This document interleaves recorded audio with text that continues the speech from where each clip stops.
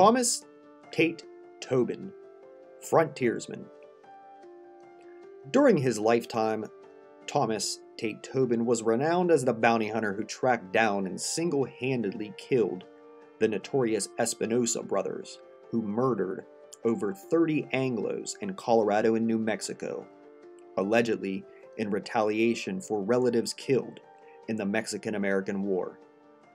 After numerous failed expeditions by posses and army troops, Tobin, who was known for his scouting and tracking skills, was hired and succeeded in killing the men. However, Tobin was much more than a skilled tracker and bounty hunter.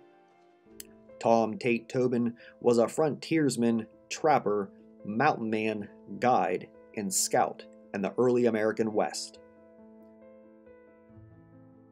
Tobin was born in 1823 in St. Louis to Bartholomew and Sarah Autobees Tobin. His half-brother was the famous frontiersman Charles Autobees.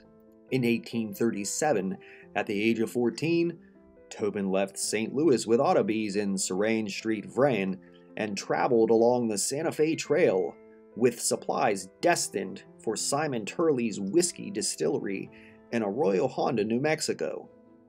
Between 1837 and 1847, Tobin worked at Turley's distillery, made numerous trips along the Taos and Santa Fe trails in the employ of Turley and the Vrain Company, trapped, scouted for the army, and farmed.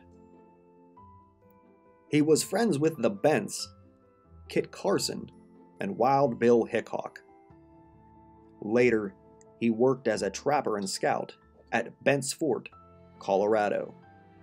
In 1846, he married Pascuala Bernal, and the two settled at Arroyo Hondo, near Taos, New Mexico.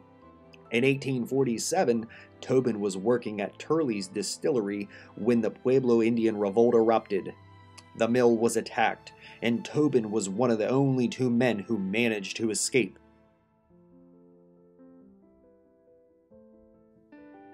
Arriving in Taos, he and his brother Charles joined the militia led by Ceran St that successfully defeated the insurrectionists.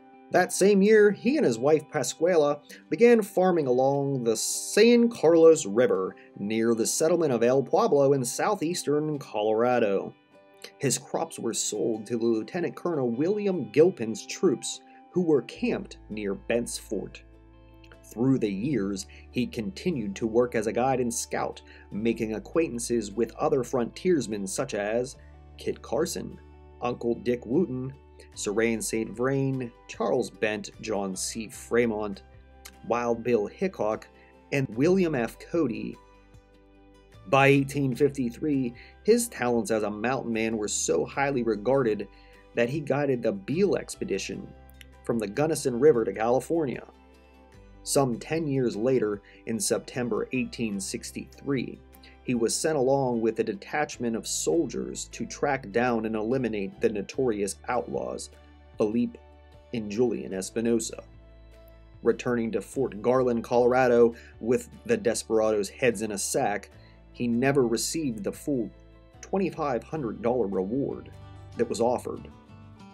In November 1868, Tobin was appointed by General Penrose as a chief scout on an Indian hunting campaign where he worked along with two other scouts, including his half-brother Charles Autobees and Wild Bill Hickock.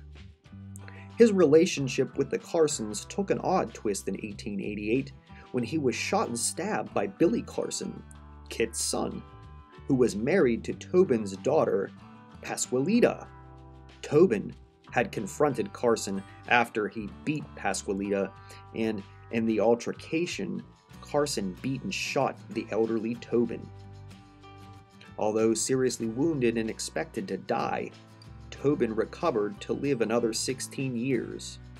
Carson died in 1889 of lockjaw after accidentally shooting himself in the leg.